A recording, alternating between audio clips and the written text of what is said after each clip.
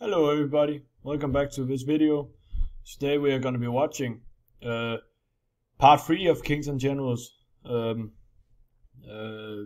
video series about the Great Northern War.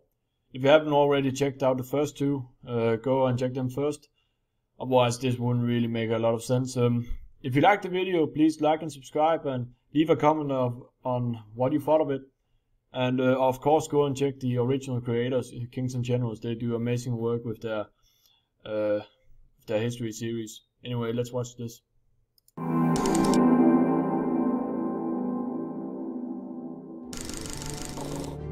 In the beginning of the Great Northern War, it seemed that Sweden was isolated by its enemies that would soon win the conflict.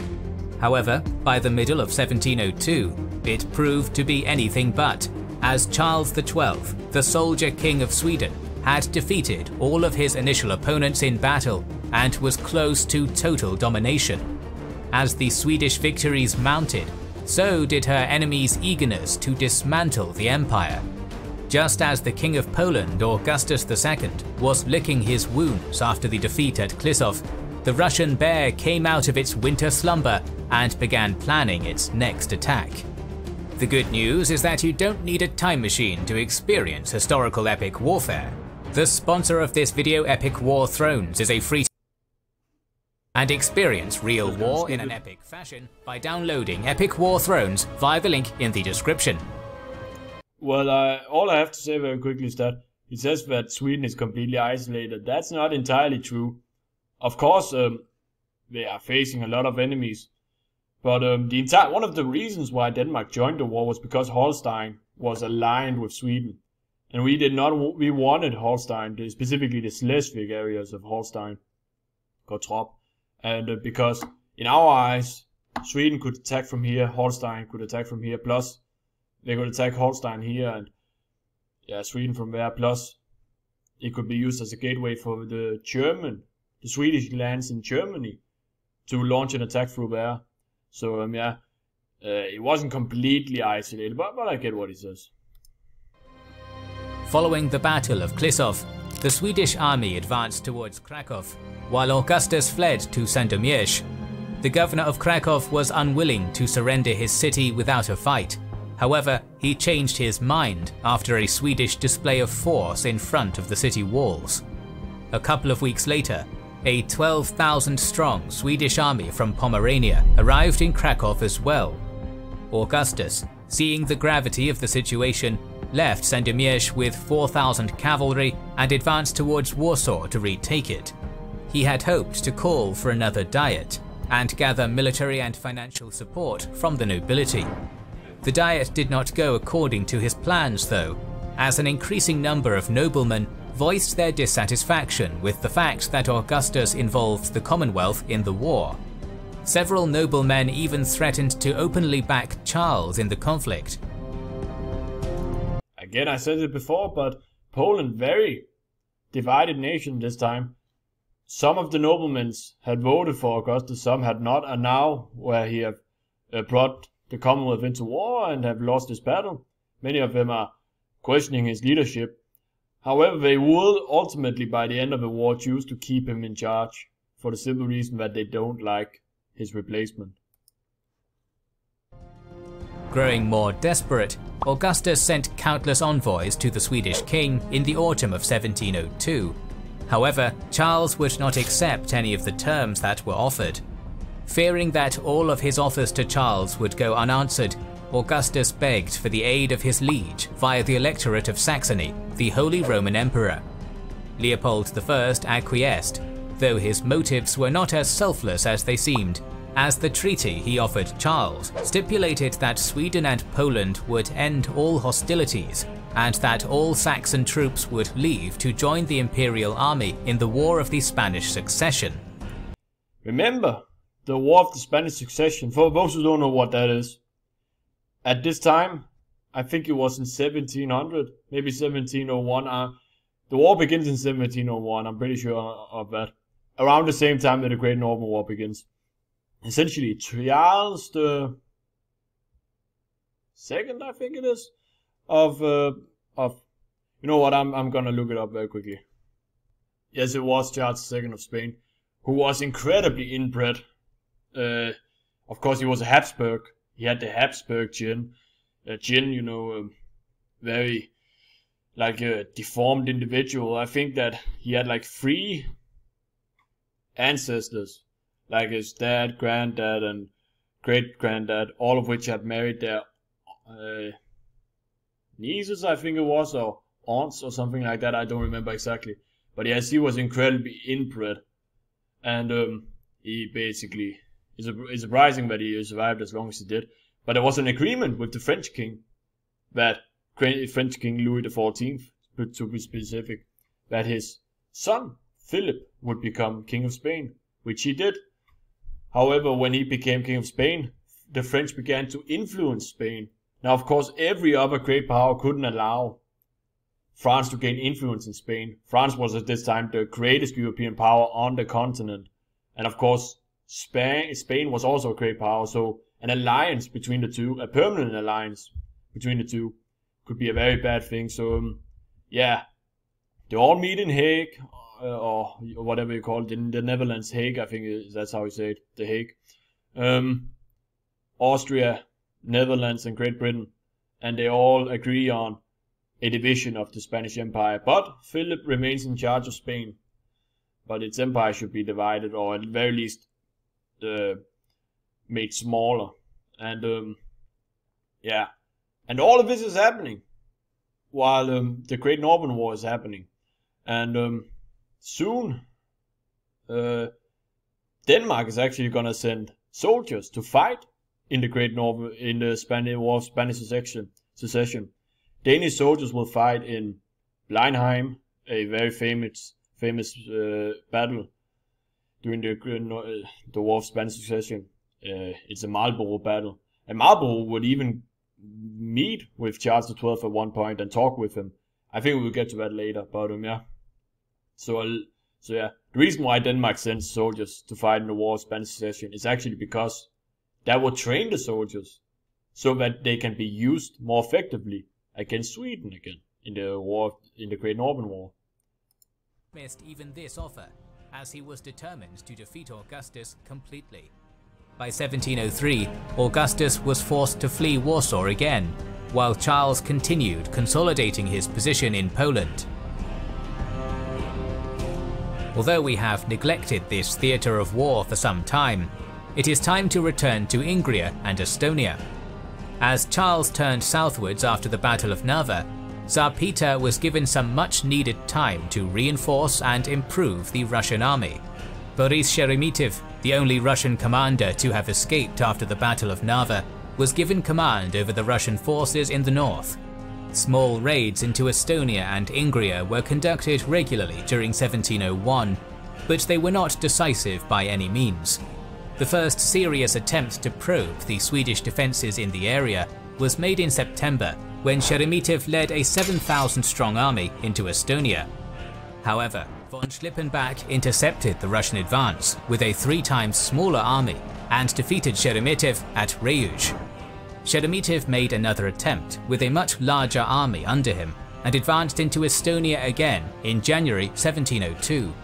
Schlippenbach, this time outnumbered 6-1, gave battle at Erastve and was forced to retreat after sustaining heavy casualties. After Erastve, so now the Russians have reformed and are coming back. Yeah, perhaps Charles XII should have taken care of them while he could, because now they're coming back. Their army is better, and yeah, they're just gonna overrun Estonia, especially, and those areas, the Baltic region. So the Russians faced almost no significant opposition in the area and were able to advance deep into Ingria. In the autumn of 1702, the main Russian army, under the command of Peter himself, reached the Swedish fort of Notbori. As the Russians had lost all of their artillery at the Battle of Narva 2 years prior, they made an extraordinary effort to replace their lost and outdated artillery pieces, even going as far as to melt down church bells for material. The new Russian artillery corps was quite effective. The Swedish garrison of Notbori although mounting a serious defense, was forced to surrender after heavy bombardment and continuous assaults. The Swedish commander gave Peter the key to the city, which symbolized that Notbori was the key to the Neva River. Peter, recognizing that as well, renamed the city to Schlüsselburg and placed it under the command of his most trusted general, Menshikov. The siege, though relatively short, left the Russian army exhausted, and the Tsar's desire to repair and improve the fort gave them some time to recover. Charles was aware of the situation in the north, however he did not see the Russian advances as a significant threat, and continued pursuing his goals in Poland. As the campaigning... Kinda like Napoleon in a way. He has made many enemies, he's spreading himself out across Poland, and soon Poland is gonna rise in rebellion. At least some parts of Poland, not just some, many parts of it, but yeah, some nobles will, however, remain loyal to Charles XII.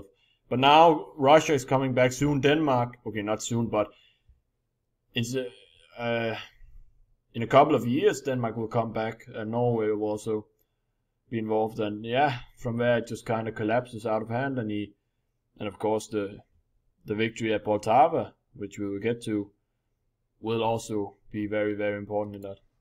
The season of 1703 began. The Russian army left Schlüsselburg and advanced towards the mouth of the river Neva. The mouth of the river was guarded by a fort called Nienkens. Hearing that the Russian army was approaching, the Swedish garrison burned the fort to the ground.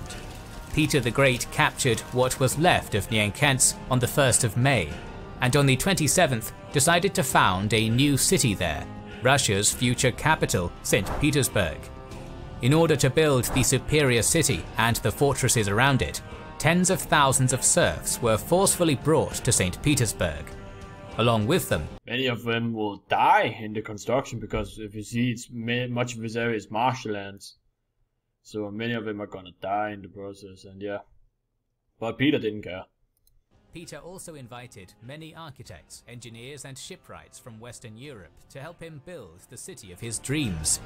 These extraordinary efforts seem to have paid off, as by 1704 St. Petersburg began sprawling outwards from the main fortress, and two new fortresses were built alongside it.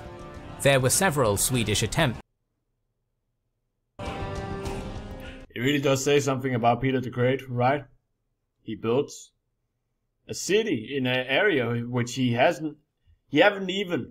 conquered it, but he is not formally given it. Like, he doesn't own it yet, it's just occupied territory, but he builds a city there and already prepares to expand out of it, and yeah, it does say something about him, doesn't it? Back in Poland, Charles managed to obtain the support of enough of the Polish nobility to have Stanisław Leszczyński crowned as the new king. On the other hand, Augustus still mounted a significant resistance, as he controlled the majority of the Polish army. On the other hand, I'm going back a bit because I've always mispronounced his name, so... On the other hand, Augustus support of enough of the Polish nobility to have Stanisław Leszczyński crowned as the new king. On the other... And Leszczyński, I always say that wrong, but Stanisław Leszczyński, he's basically a puppet. That's the entire point, he's a puppet. That's at least Charles XII's idea. He's elected by the Polish nobility, but he's really just there to keep Poland in place. He will become incredibly unpopular soon, and only really a king in the area is occupied by the Swedish directly.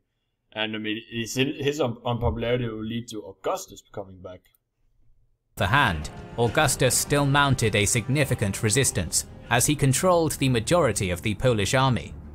The Polish-Lithuanian Commonwealth subsequently descended into chaos, as the Sandomierz Confederation, led by Augustus, and the Warsaw Confederation, led by Stanisław, began fighting a brutal civil war. Due to the chaotic nature of the conflict, forts and cities continuously changed hands between the two confederations and Sweden, and it's difficult to discern who controlled several parts of the Commonwealth at different points in time. In the summer of 1704, the Swedish fort of Narva fell to the Russian army, after a much more effective blockade and siege than 4 years earlier. It was at Narva that Peter signed a treaty with Augustus, granting the Saxon monarch significant subsidies, 12,000 Russian soldiers, and lands in Ruthenia in exchange for staying in the war.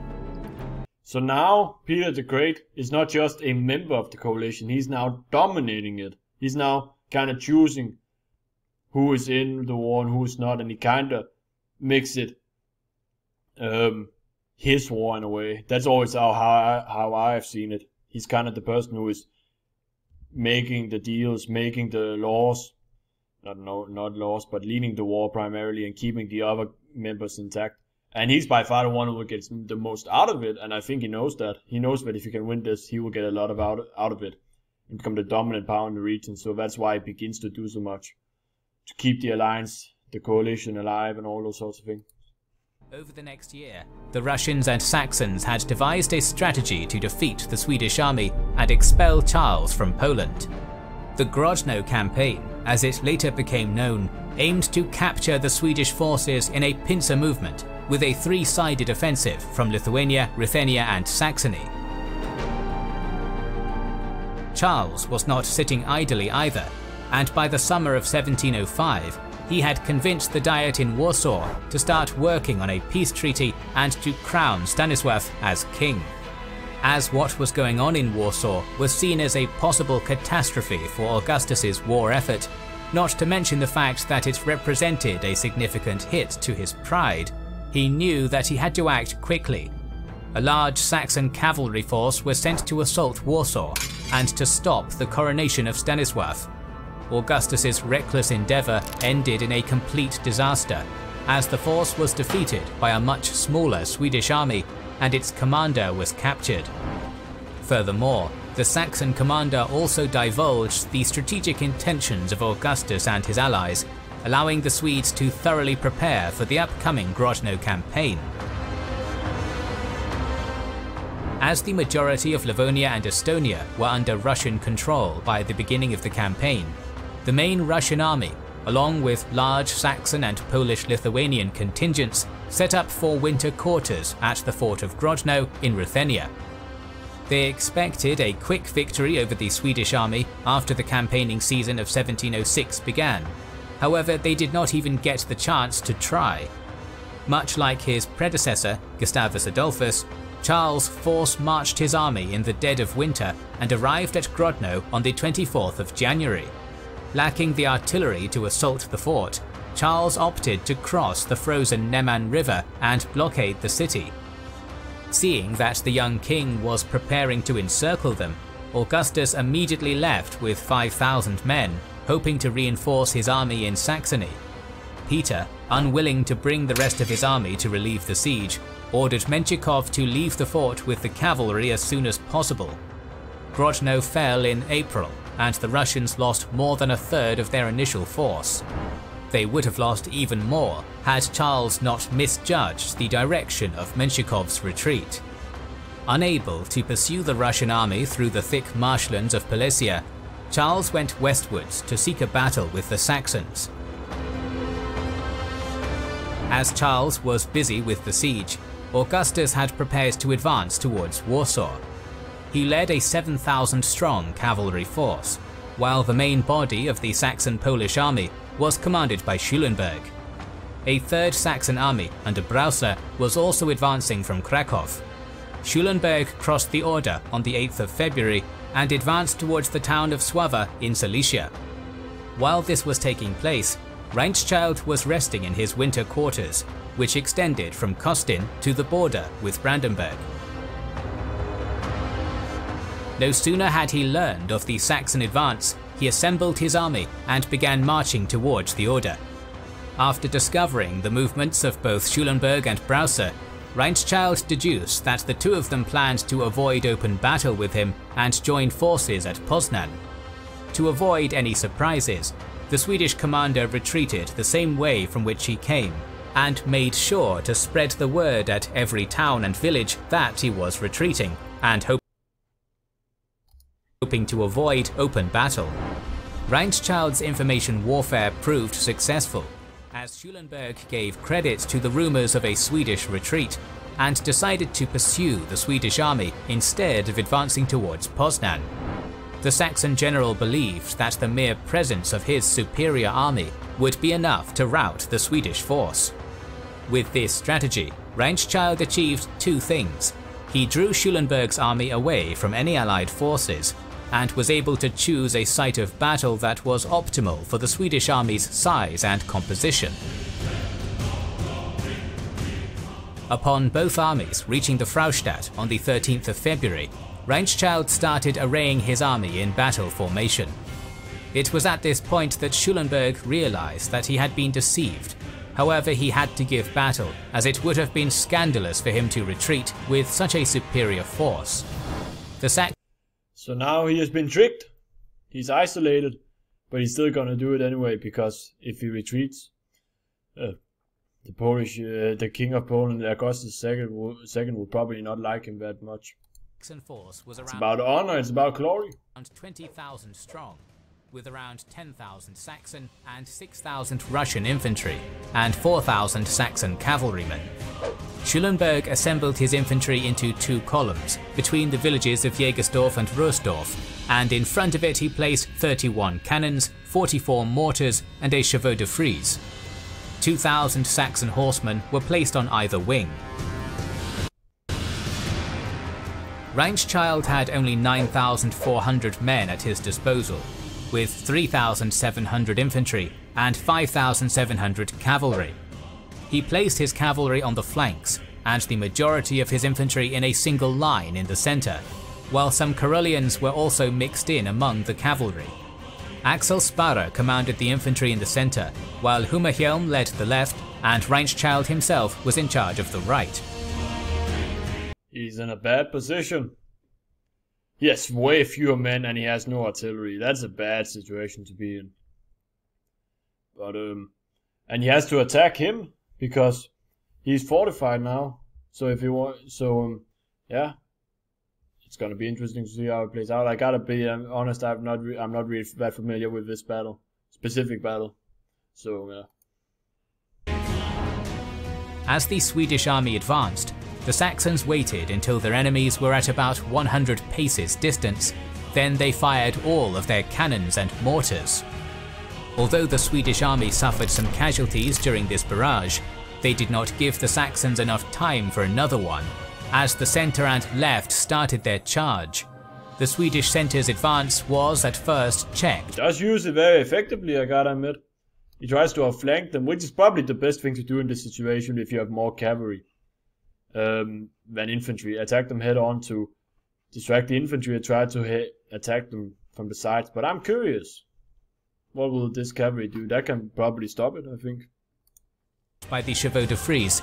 However, after less than 15 minutes, the Swedish forces broke through.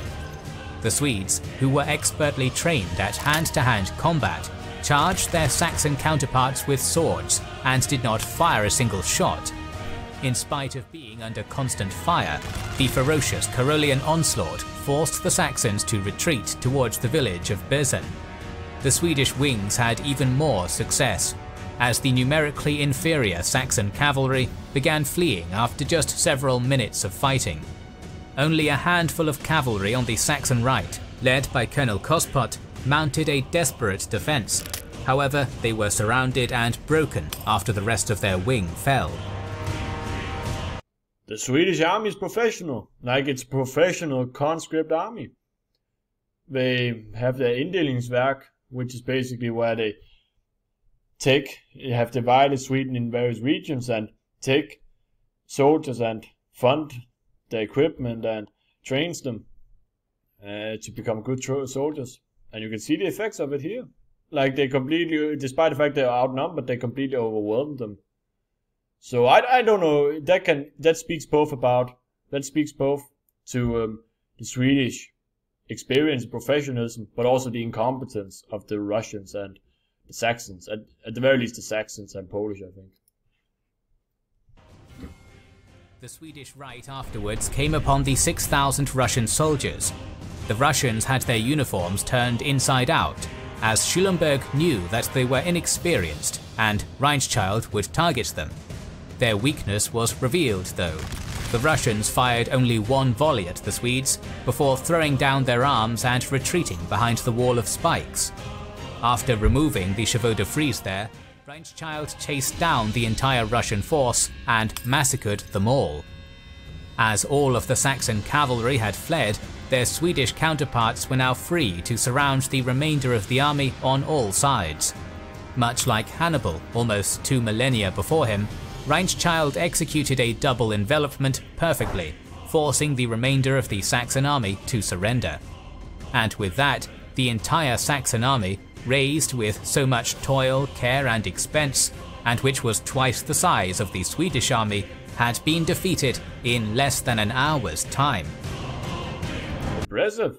Reinskold did very well for himself. Yeah, he seems like a very experienced commander. I don't really have a lot of experience with this specific battle, but yeah, there's no denying the Swedish are great at this. But kind of like Napoleon, I think. A good professional army, but if you lose too many of those soldiers in too many wars, how's it gonna look like at the end? Are you gonna if Charles keeps losing his veterans in these successful but many battles which are successful, but at the same time, if he loses too many of them, it might change. The Saxons lost more than 7,000 men during the battle itself, and had almost all of the rest imprisoned, with the total losses amounting to about 15,000 to 16,000. The Swedes lost around 400 men, and also had around 1,000 men injured. Augustus's biggest problem, however, was that the road to Saxony now lay wide open and undefended. Augustus, who linked up with Brausa and had 12,000 men at his disposal, was only 80 kilometers away from Fraustadt when the battle took place. Shocked at the news of his Grand Army's complete defeat at the hands of an inferior Swedish force, Augustus hastily retreated to Krakow. Since Peter the Great was unwilling to send his army to even relieve the siege of Grodno, there wasn't any hope of Russian aid for them either. After his victory at Grodno, Charles XII turned west to prepare for the upcoming invasion of Saxony. In the next few months, at this time, Charles XII is so powerful that he can dictate other European powers to do his bidding. Essentially, Habsburgs are no longer standing in his way. They are afraid that if they do, he will join the War of Spanish Succession on the French side, perhaps. So he actually invades. So when he goes through Silesia, which is Habsburg territory, and into Saxony, he's allowed to do so. Nobody stands in his way. He's so, even other European powers at this time afraid of him. Augustus desperately tried to negotiate a peace with Charles, even offering to split up the Commonwealth between himself and Stanislav. As autumn began, the Swedish armies marched into Saxony and quickly occupied Leipzig. Without any other options, Augustus agreed to all Swedish demands and signed the Treaty of Elternstadt. According to the treaty, he would renounce all of his claims to the Polish and Lithuanian crowns, annul treaties with Russia, and extradite the Swedish traitor Johann Patkul. In order to humiliate his personal... Who would be killed in a very horrifying way. I don't remember the specifics, but I think Patkul is like ran over with a... When they find him in Sweden's army, I think he's crushed under a wheel or something horrible like that. And they did meet each other in real life, the two. They actually met in Saxony, Augustus and Charles XII, who are cousins. Enemy. Charles also forced Augustus to congratulate Stanislav on his victory and coronation. In only 6 years, the young and capable Charles XII eliminated 2 of his 3 enemies. The time had finally come that he would turn his attention to Russia. The Great Northern War was entering its most critical stage. Our series will continue in the coming weeks, so make sure you are subscribed and have pressed the bell button to see it. Please consider liking, commenting and sharing, it helps immensely. Our video... Alright, amazing. Very well done, I think. This battle is not one I'm particularly familiar with, but the next video is gonna be a lot of fun, I think. But yeah, great video. Go and check. Make sure to check the original video by Kingston Generals. They do great stuff over there. But yeah, if you like the video, please like and subscribe, and leave a comment down below. What did you think of it? Do you have anything to bring into this area? Do you know anything about this area that you want to share with us all here? Then do it. But yeah, I'll see you guys next time.